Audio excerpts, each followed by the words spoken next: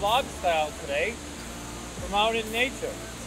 And I want to talk about Topaz Studio 2. I've made a new video that talks about how you can install it and use it as a plugin for Photoshop. So let's dive in and take a look.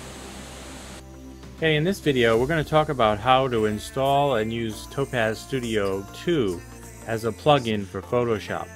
So the first thing is we have to get it installed. We're going to go over in Windows to a Windows Explorer, and we need to find our main hard drive. So I'm going to go to this PC and C:, because that's where mine is located. And then I'm going to navigate over to Program Files and then to Topaz Labs, and then over to Topaz Studio 2,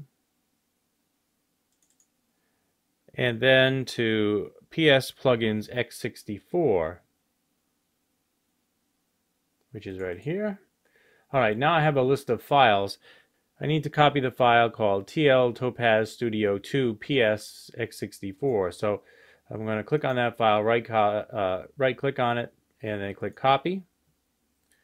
Now I need to go and paste that into Adobe's file structure. So I need to come back to Program Files, Adobe, and then find Photoshop CC 2019, and then go to Plugins, and then you can see here I've already done it, but you would right click on the empty space and you just click Paste, and it will put in that file. And if you already had Photoshop open, you need to close Photoshop and relaunch it. In this case, I don't have Photoshop open, so I'm just going to start Photoshop. Alright, and I'll just pick any file to work on. Now if I go up to Filter and Topaz Studio,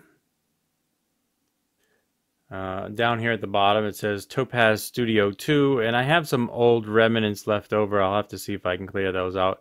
The Topaz Studio 2 will work, and the Topaz Studio link, either of them will take me to the new version of Topaz. So,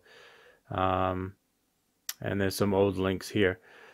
But anyway, on your system, hopefully you just see Topaz Studio 2, unless you had done this before.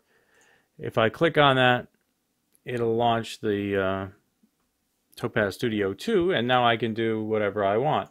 So if I want to add a look, and then to accept it and send it back to Photoshop, all you have to do is click Accept, and here it is it's in as a layer in Photoshop.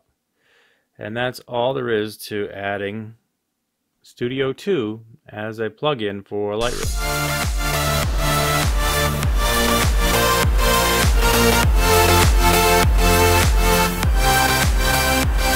So what'd you think of that?